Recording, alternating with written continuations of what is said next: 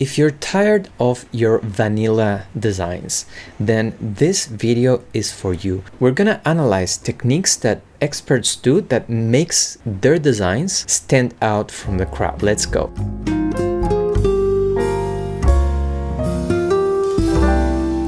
Hello my friend, if you're new to the channel, welcome. My name is Adrian Somoza and I focus on helping talented freelance web designers grow their talent and charge what they are worth. So if you want to give structure to your designs, make sure to download my free Golden Canon Grid course. It's helped over 10,000 designers already build more beautiful structured websites. But know this, design skills alone won't get you to 10K projects. Talent doesn't equal income. Look, I've spent 7 years perfecting my design skills and I was still stuck at 2K per month. Now I've helped web designers scale to 6 figures a year without focusing on their design skills. So if your real ultimate goal with this is to build a profitable web design solo business, I suggest that you check out this video right here. Having said that, let's dive in. Let's take a look at the 7 techniques. Number 1 is use horizontal edges throughout the page. A common mistake for beginners is to treat each section like a standalone module.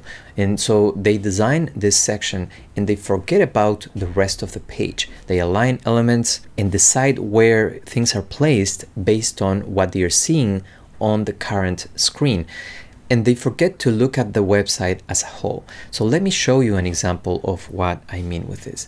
If we bring up the Pix Grid Ruler, and by the way, people are going to ask me, so let me clarify.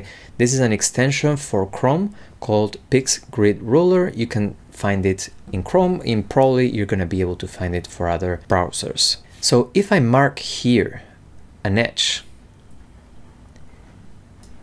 and we start scrolling, you will start to see that there's more elements in this page that are aligned to the same edge.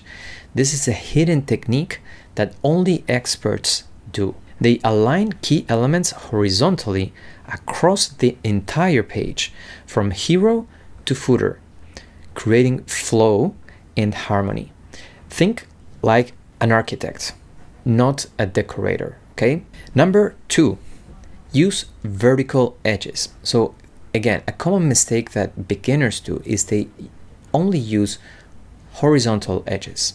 So they align things to the left, they align things to the right, but they only use alignments to the left and the right because that's how usually multi-column grids are.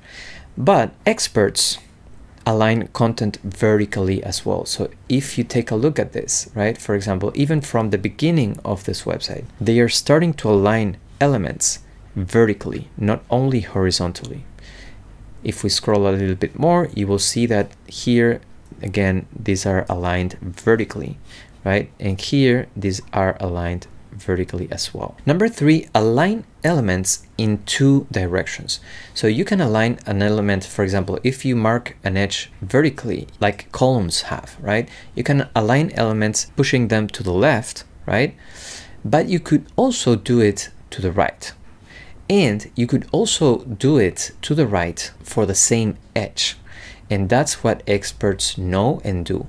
So take a look at this, for example. You can see that here, the same edge has an image that's pushed to the right and an image that's pushed to the left, and they both share the same edge.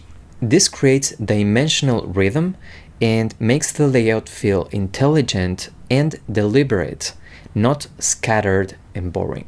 Now, if you're noticing how alignment brings clarity, you'll love the Golden Canon Grid course. Download it for free and train your eye to see these patterns like a pro with the use of an uncommon grid. Okay, link is going to be below. Now, technique number 4 is create rhythm through layout variation. Okay, a mistake of beginner web designers is repeating the same layout over and over again, which causes visual fatigue and boredom for the user.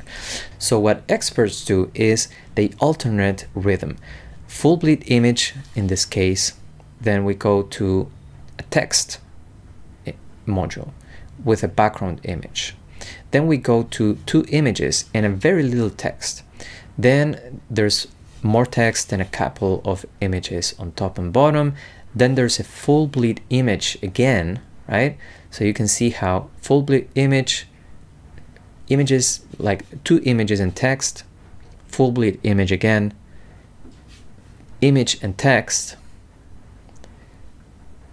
image and text, 2 images with a little text here, only text, an image but not full bleed, a full bleed background color with several images, a full bleed image, and we go back to image and text. So you can see how they do like a sandwich with, you know, full bleed and text, right? They intercalate these different types of layouts to create visual interest and keep the users engaged as they scroll, okay? And hidden technique number 5 is repeat more. A common mistake is making isolated design decisions without a system, okay? Similar to the previous one, but not only with the layout, but also with typography sizes, with colors, with different things, okay? So let me show you an example of this. So for example, this typography size that was used here is repeated throughout the page. It's used again here, it's used again here, it's used again here, right? So you can see that, for example, when they use a typographic size, they keep using it throughout the page. Colors as well, right? There's white background color, then there's this blue, then there's white again, then there's orange, white again, right? So they repeat colors, and they also repeat the type of modules. So here we have, for example, this module that has a product and it has a video on the right. Now, if we scroll a little bit down, you're gonna see that here we have kind of the same module with a different variation, okay? We scroll a little bit more and we find again the same pattern of module that we had at the top. Okay, exactly the same. The only difference is they used this audio module as well. So the other module that repeats and is very noticeable is this product module that has a product on the left and text on the right and has this scrolling animation, right? There's one there, there's another one here, right? And there's another one here. Repeating modules, repeating typography, repeating layouts, repeating colors helps create cohesiveness like nature, where if you see a pine tree, you won't see an isolated pine tree in the middle of nowhere. You will probably see many of them, probably a forest, right? You won't see just one plant of grass in the middle of the desert. You'll see a field covered with grass, right? If you see a rock, you won't see just one rock. You will probably see many of them. So in nature, this happens, and we kind of forget that in design, we're kind of creating a visual ecosystem, and we need to repeat elements to create cohesiveness for users to make sense of this ecosystem. And bonus, treat the hero as the cover of the book, right? So a very common mistake is designing the hero like just one more module, right? And maybe using a hierarchy like this, right? That we still use throughout the website again, right?